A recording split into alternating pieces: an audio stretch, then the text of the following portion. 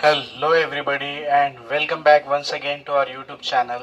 This is the railway station of Nanded. By staying at home you might have become bored, so you can enjoy the scene of the railway station. Students, today I am going to explain you a very important topic, and that is clauses. A clause is a group of words having a subject and predicate of its own. Okay, it is very important topic. There are two major types of clause. One is called as main clause, another is called as subordinate clause.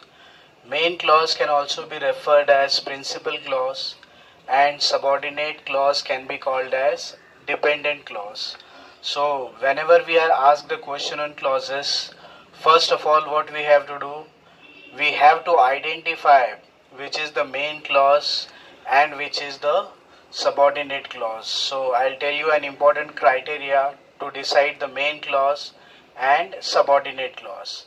Remember that main clause always gives the complete meaning, but subordinate clause doesn't give the complete meaning. For its meaning it depends on the main clause. For example, see here, I solved a question which was very difficult. मैंने एक question solve किया जो बहुत मुश्किल था. So here I solved a question, that is the main clause because it is giving the complete meaning.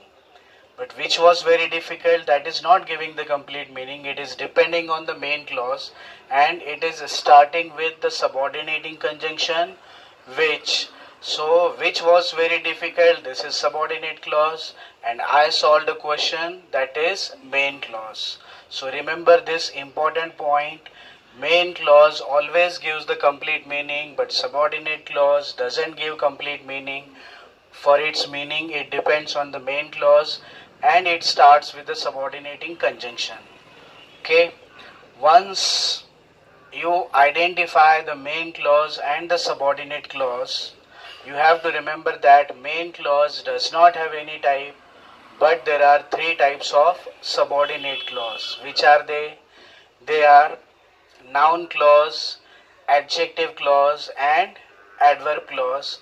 So in today's session I am going to discuss noun clause. So the important question arises how to identify the noun clause, because students are not able to identify noun, adjective or adverb only. So how will they identify the noun clause? For that also I'll tell you an important criteria. See, what we have to do whenever the sentence is given, to confirm whether it is noun clause or not, you should ask the question of what. What is a WH word? Okay, in Hindi it means kya. So you should ask the question of what to the verb of the main clause, and after asking the question of what, if subordinate clause is giving the answer, then that is noun clause. For example, he wanted that he should get the first class. Okay, वो चाहता था कि उसे first class मिले. Here he wanted is the main clause and that he should get the first class is subordinate clause. So if you ask the question of what to the verb of the main clause which is wanted, what did he want? So here subordinate clause is giving the answer that he should get the first class. Hindi में मैं explain करता हूँ. Sentence का meaning है कि वो चाहता था कि उसे फर्स्ट क्लास मिले. वो क्या चाहता था कि उसे फर्स्ट क्लास मिले, यानी कि यहाँ पे व्हाट का जो क्वेश्चन है उसका आंसर हमें मिल रहा है. अगर व्हाट के क्वेश्चन का आंसर हमें मिलता है तो फिर हमें कंफर्म हो जाना चाहिए कि वो नाउन क्लॉज है. But just being confirmed that it is noun clause is not enough, because noun clause has 6 types.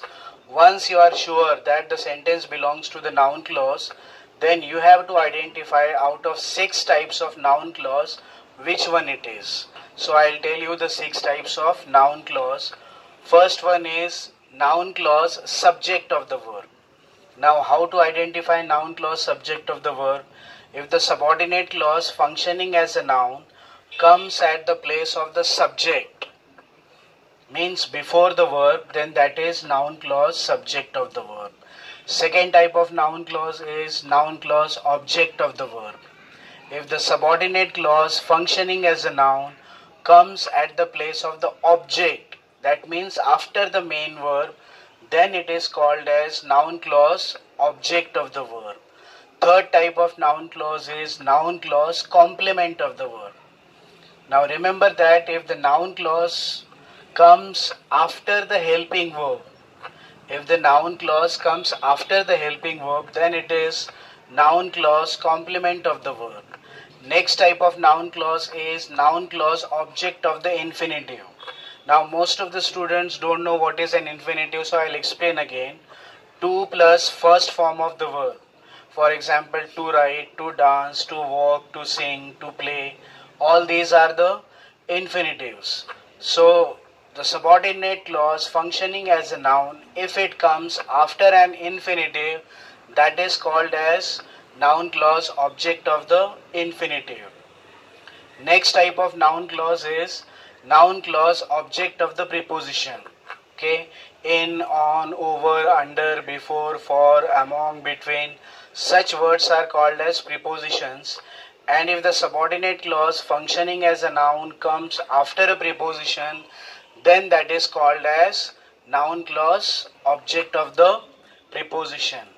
The last and sixth type of noun clause is noun clause in apposition to a noun. See, the word apposition is a little bit confusing. It's not opposition. Okay, it's apposition. Its spelling start with A. What is the meaning of the word apposition? The word apposition means double noun. Means here subordinate clause also functions as a noun, and the word which comes before that subordinate clause, that word is also a noun. For example, the noun form of combine is combination. The noun form of explain is explanation. So before the subordinate clause, the word which you will find, if it is a noun, so that is called as noun clause in apposition to a noun. So students, I hope that you have understood these 6 types of noun clause properly. Now let's meet again in the new session with a new topic. Till then, it's goodbye.